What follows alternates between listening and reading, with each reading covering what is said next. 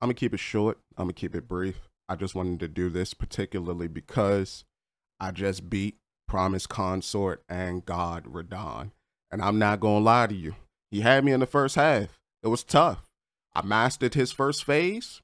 Boom, was good. That second phase, for the life of me, I don't understand why there was like moves stacked on moves, a light beam after each goddamn attack, or in specific combos. Let's just say that, specific combos. But for the most part, bodied him. Bodied him. I think I beat him within 40 tries. Now, granted, like it took a lot on my part on figuring certain things out, especially because once he get into that second phase and he gets the long hair of Miquella all around his body, it kind of shrouds his attacks. And I'll be honest with y'all, I don't normally play like these type of games with sound just because I like to pay attention to the anticipation frames. And I feel as though the sound kind of distracts you a little bit when you're trying to pay attention to certain frames.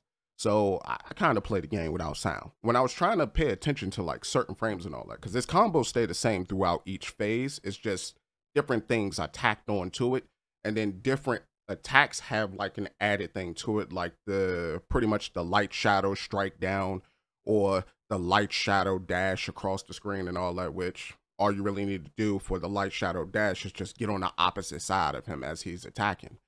But let me just say, the fight is incredibly fun, right? I had a blast throughout it. I think the only times I really got upset was when my quick slot actions wasn't going through, like, because I normally have my Estus Flask to triangle up, so I don't have to worry about like the whole little switching through the menu to try to get to my Estus Flask and all that. I don't care to do all that. Just let me have like a little hot swap for it and I'm good. His first phase is really easy. It's like fighting against what's the old boy name? Moog, Lord of Blood, right? That's what his first phase feels like. His second phase, this feels like it's kind of new, but it's not at the same time. You're pretty much fighting Champion of Festivals Radahn for the most part, except with the light flash thing. That's the new thing that's added on to him. I beat him with the God Pillar, which is a weapon that you get from Midra, Lord of Frenzy Flame. I realized that my normal weapon wasn't doing damage to him, which I like to use the Magma Worm Sword. That didn't do nearly as much damage as this Peeler was doing to him. And I'm guessing because the Peeler's Pierce attack is what was getting him. And most armored enemies are weak to Pierce.